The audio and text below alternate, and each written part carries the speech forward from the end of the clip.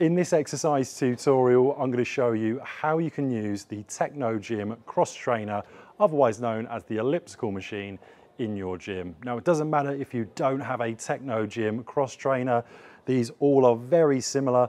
The only thing that might be a little bit different is when I explain the touch screen interface later on in the video. So firstly, before I get into getting on and getting off the machine, you'll notice we've got a wide handle and a narrow handle. This is important because if we want to work arms as well as legs, we'll have the hands on the wide handle.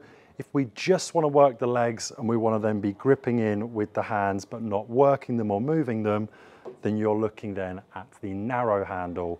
Both of the handles have a part of silver on them, and this is what picks up your heart rate. When coming onto the machine, let's say I'm getting on your side to the camera, I would always make sure that the side I'm coming on is lowest. So let's say, for example, this side here where I am is highest. If I put my feet on there, it's all of a sudden going to move, and I don't want to fall or slip over when I'm getting onto the machine.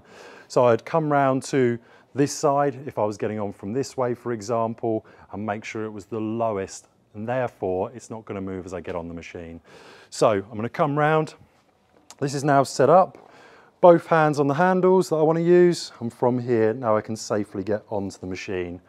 When I'm now doing my revolutions, what I want you to notice is the whole of my foot is staying in contact with those bottom pads.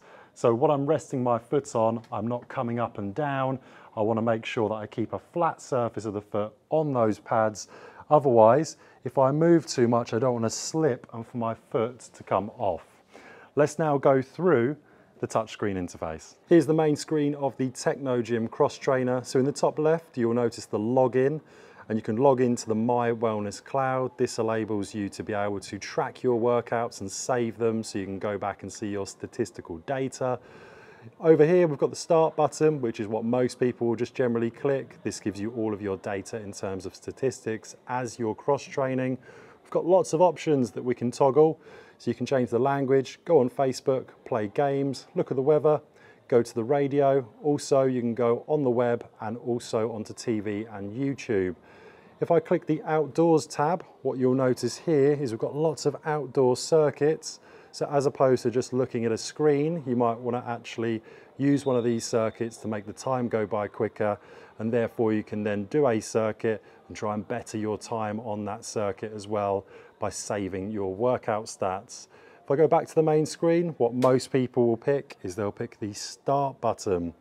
So if I pick the start button here, you'll notice we've got the time, the calories, distance, the amount of power we're generating in watts, your speed, also your heart rate, your effort level, which we can change up and down to make it harder or easier, and your moves. What I can do is I can stop by pressing the stop button, and at the end of the workout, it will come up with all of your statistics as well. We go back onto the main screen, we've got one final part of the machine that we can access. We've also got 3 tabs on the main screen, which is exercise, goal in time. So you might just want to click that, go onto a certain time that you want to be on the cross trainer. And then from there, once you've done the time you've picked, it will then go straight into a cool down automatically, and then the machine will turn off. Otherwise, you can be more interactive and you can try cross training or hills. If you pick one of those, for example, it'll come up with the amount of time you'd like to do, the effort level that you would like, and then from there, if you want more accurate data with regards to calories, you can put in your age and weight before clicking start. Once you're all done with your cross training, what you're going to do is you're going to slowly bring the machine to a stop, press the red stop button, 2 hands on the machine, and the foot furthest away from the floor will then come down before then bringing the foot nearest to the floor down. That's how to use the cross trainer or elliptical machine in your gym, specifically here looking at the Technogym machine.